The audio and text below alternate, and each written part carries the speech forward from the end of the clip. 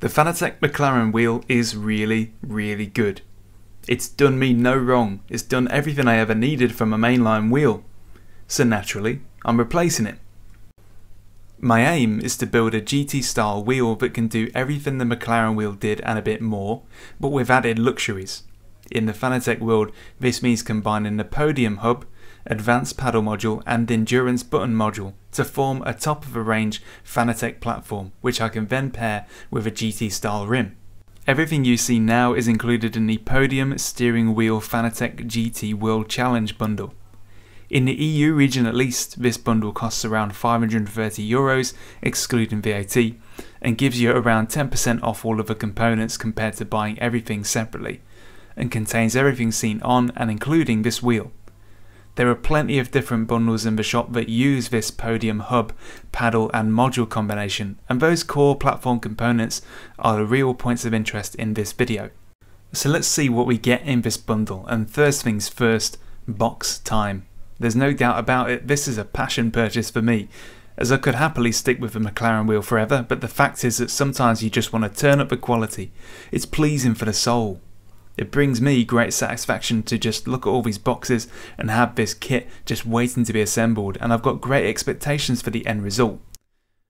When I punched the checkout button, I was swapping some hard-earned cash in return for something that hopefully turns out a little bit special and makes me feel even cooler playing pretend race cars. Starting from square one is the quick release. This component is an included part of a Podium Hub. You don't buy it separately in this situation, so the €200 price for the Podium Hub actually includes this €100 quick release. This is a widely useful component, and although there's a new quick release layout coming sometime over the horizon, it's probably still ages away, and it's not going to make this obsolete all of a sudden either. All good to me. And then we have the Podium Hub itself. So wheels such as the McLaren and Formula line have got circuitry built into them to be able to operate the wheel. But with the Podium system, this component alone contains that control center. It is the brains of the operation. Underneath the black cover is a modular plug system, which is where our paddle module will connect, and on the underside of the hub is a USB-C connector to which our button module will connect. The hub looks great with the gold coating and sets a good tone. So far I'm able to recognise a tangible step up in the seriousness of the Podium line, and we're only just getting going. Now onto the paddle module. This is where our gear shifters, secondary paddles and clutch paddles will live, and given the thousands of times I'll be nudging and clicking them, the quality of this component in particular is going to have a big influence on the end result. Now this is a definite wow item just to look at. The crispness of the carbon paddles and the precision of the cuts are brilliant. The material finish on the paddles is superb. You get two styles, one of which has a lustrous gold thread accent, which is simply great. I didn't expect to be so enamoured with the paddle module, but there we go. Fact is, you could bring this module to the pub and easily convince your mates that they're worth like £2 or something.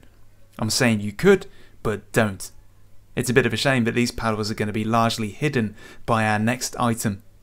The endurance button module is the final piece of the underlying Podium Hub assembly and will provide me with shift lights, a disgusting amount of buttons and dials inset into the centre of our final assembled product. This unit is sandwiched between the Podium Hub and the wheel rim and has a carbon fibre front plate, which is always a pleasure to see and feel. The module will provide a few functional improvements, such as those indicator lights and the elongated display, which has room to fit live telemetry and metrics such as brake bias, things that are important to me but my McLaren wheel couldn't do by itself. Looking down and checking out the readings is going to bring me great satisfaction before I look up again and see myself heading for the grass. Although I won't be using it in the end product in the later half of this video, the rim included in the bundle is worth looking at. It feels really nice and does do justice to the rest of the bundle's components. This is a Clubsport 320 rim and it's a leather effect, but there are an assortment of wheel bundles with different styles and materials, and price wise they do seem right on target. They're actually cheaper than their real equivalents from Momo or OMP for example, and if I was just after a classic round wheel, this would be the end of my search. When assembled, the whole bundle is a very pleasing combination, and price wise I do feel as if I've got my money's worth. After assembling it all, I feel like I understand the point and place of the Podium components a bit more now. I didn't pay it all that much attention previously as I was perfectly happy, but as with all passionate projects and pastimes, the slow creep up the equipment chain is inevitable, irresistible. Whilst I love my McLaren wheel dearly, as I switched between them in the process of testing and exploring everything, the difference in the way they felt was pretty clear. The McLaren wheel is wonderful, but it can sometimes feel a bit toy-like, maybe a little bit plasticky, at least compared to this, but given the price gap between them, that's expected. I'd be annoyed if it didn't feel indulgent by comparison. I'm indulging my cash after all. Podium means flagship product, and I can certainly say that in terms of fit and finish, the core components as seen here are tremendously impressive and a distinct cut above what I've had before. The hub, paddle and button modules fitted together look quite formidable, and I'm now looking forward to the final result when I find the perfect open top wheel to stick on it. More on that to come. While I wait for my third party wheel rim to arrive, however, I've got to give the bundle a spin as is and check it's all working great. And once I'd read through the quick guides and updated both my wheelbase drivers and firmwares, it was all up and running. This is where you catch an initial glimpse of a broad feature set which allows you to set rev light limits and module options from within the software. Just feels like a fully unlocked system. It might just be a mere cherry on top in terms of what it does for your racing, but cycling through the telemetry pages on the button module gives me quite a bit of joy. This is one of those features that lets you know that you're slipping into the abyss of sim racing gadgetry. For once I'm actually all for it. The data you can see through the display depends entirely on the simulator you're playing. For example, ACC allows you to see tyre temps real time, iRacing doesn't. Whereas iRacing does share things like brake balance and fuel, and so on. As a rule, don't expect the button module to be able to access any telemetry you don't already have access to whilst driving. Check compatibility with your chosen simulator to make sure you're not going to be disappointed. So let's actually use the thing. In operation, those magnetic action paddle shifters are very binary in their positioning. The paddles give you a pretty stern kashunk. If you own a McLaren wheel, then think punchier than that, but just not quite as loud. You certainly won't be pressing it by accident, let's just say that. As I said earlier, the shifters are probably the most used part of the wheel, so they have to be good, and I'm not disappointed. I've taken to using gloves recently, and the large GT style paddles are easy to locate. The shift action is very clear through the skin of a racewear that I now use. A lot of you use gloves, so I understand now the need for a very crisp shift action. And if these paddles were crisps, you'd be talking triple cooked kettle chips. Having proper shift lights and secondary indicators for things like the pit speed limiter, traction control and ABS activation adds to the theatre, and after spending a while without any shift lights, having them back in this format is really nice. You can even edit the colours of each LED for each given situation, which is a nice touch. If you want all pink rev lights, go for it. If you want a spectrum of colours in no particular order whenever you set that pit lane speed limiter, that's fine too. This is just a nice touch, and again, in sim racing, customization goes such a long way to making people feel pleased with their choices, and discovering that I could do this had me delighted. It's the little things, you know?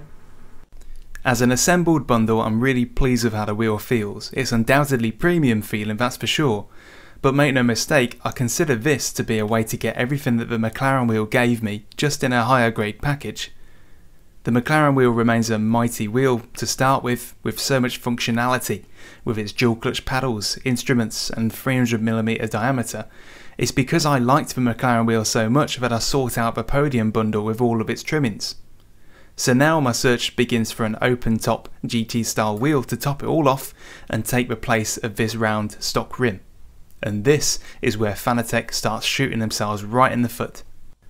Due to the button module's design, you have to be careful of your choice of wheel because not all wheels can safely clear all of the buttons and dials when mounted. The Cube GT Pro Zero rim was my initial choice, but it won't fit over the rotary dials at the bottom because they collide with them, at least not without a spacer. Failing that, my next choice was this OMP wheel which I was intending to modify, but it doesn't actually clear the buttons in the bottom quarter without a spacer. Not even every Fanatec wheel is compatible with a module, some of them will clash like this. Fanatec themselves don't yet sell an open top wheel, and that's a missed opportunity. I want to buy a rim like this. So I've ordered a turn racing wheel which should do the trick and be fully compatible, but that's going to take a few days to get here from the US. When I ordered the bundle, I accidentally ordered another one of these Clubsport 320 rims. It's going spare, I'm unsupervised, I have no patience and I have a bad idea. So the stage is set for something stupid.